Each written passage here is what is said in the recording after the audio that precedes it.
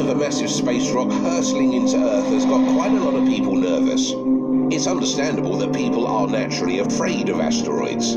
If one were to really make contact with our planet, it could create massive tidal waves, a brand new ice age, and an explosion that is unparalleled in the course of human history.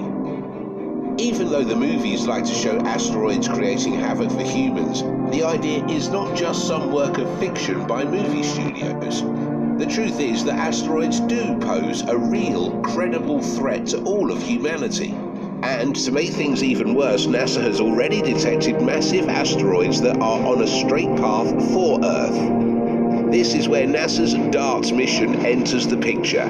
The first planetary defense project to test a method of deflecting an asteroid on course with our home planet. So, what does DART do? When will it be up and running? And most importantly, how will it save us from the biggest threat to humanity?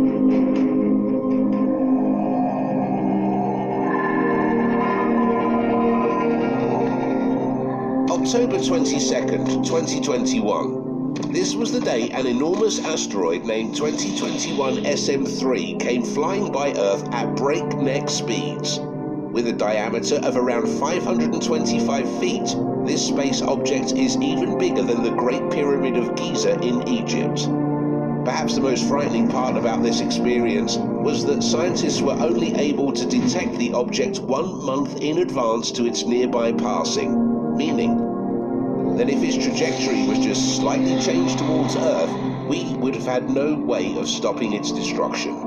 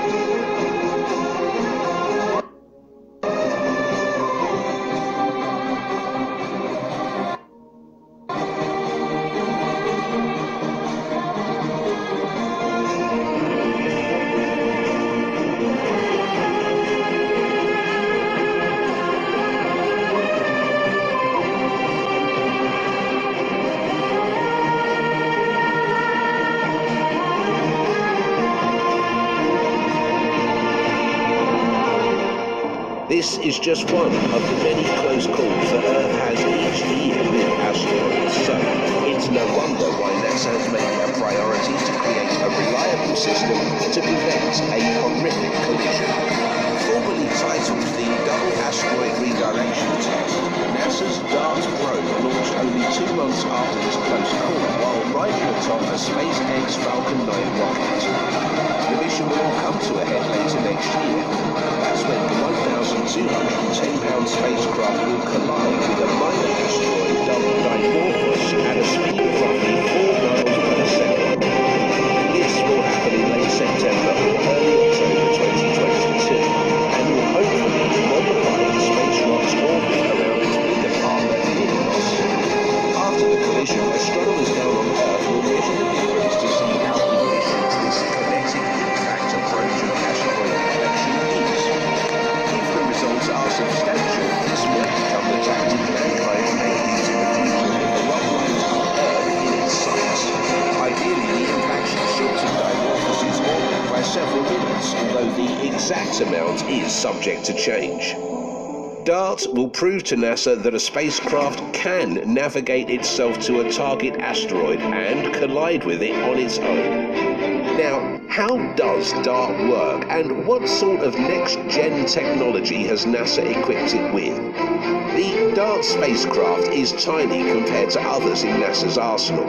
The spacecraft's core is a box that is just 1 meter wide on all sides, with 2 roll-out solar arrays that give it a span of roughly 40 feet.